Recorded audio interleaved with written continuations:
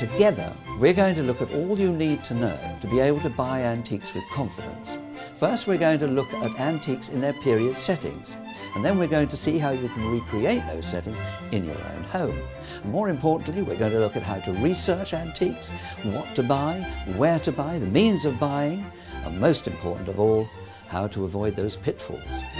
We're going to look at antiques in their appropriate setting, and where better than the Jeffrey Museum in the City of London.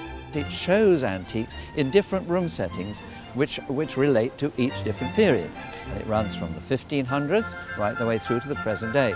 We're just going to look at a shorter period than that. We're going to look 1695 to about 1895, 200-year period.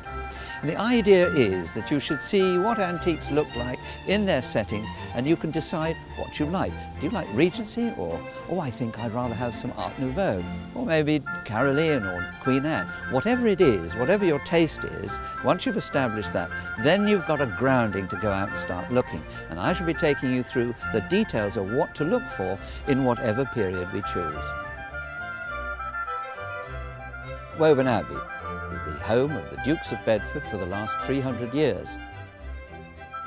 It houses one of the finest collections of fine art in the country, including works by Van Dyck, Reynolds, Gainsborough, and of course the world-famous Canaletto room. Also inside is representative furnishings and furniture by the great names of the 18th century. Chippendale, Hepplewhite, the designs of Robert Adam and Henry Holland are all here.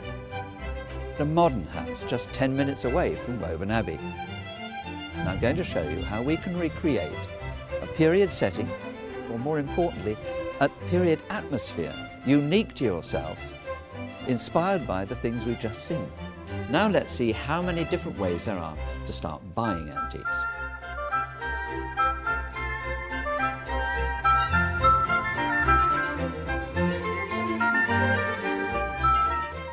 £450, £480, £480 out.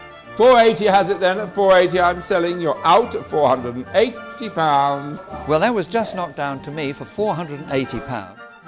We have to go to eBay, the largest internet auction house in the world.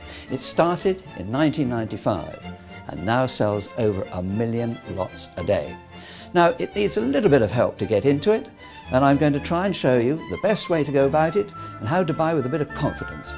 If you try and understand how eBay works, you do your research, you take a little time, a little patience, it pays off.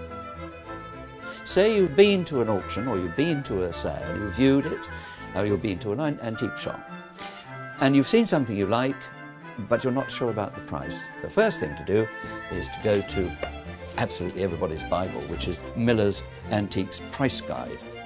Now, the internet's another source of information for the antique collector. Using the search engine can reveal information about makers, periods, styles and dates. There's a lot of information to digest, but I hope this programme has demystified the world of antiques sufficiently to inspire you and encourage you to begin collecting.